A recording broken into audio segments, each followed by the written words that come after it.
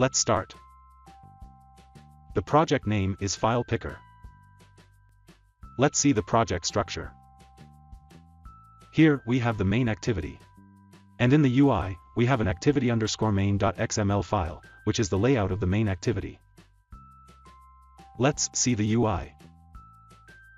In the activity_main.xml file, we have a button, pick a file, and a text view that shows the result.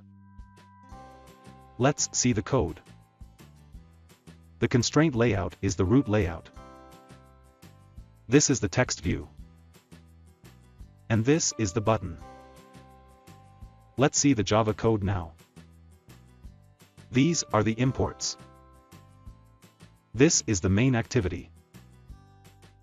In the onCreate function, when the button is clicked, we call the showFileChooser function.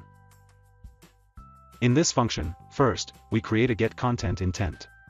Then we set the file type to any. Then we set the category type to openable.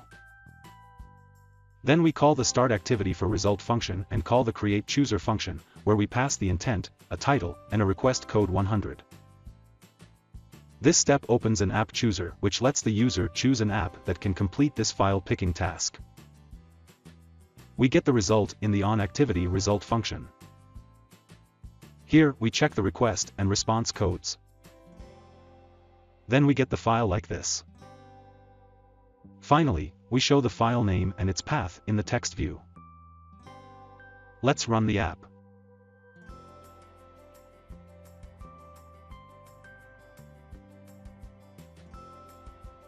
So that's it. That's how you can implement a file picker in Java Android. Thanks for watching.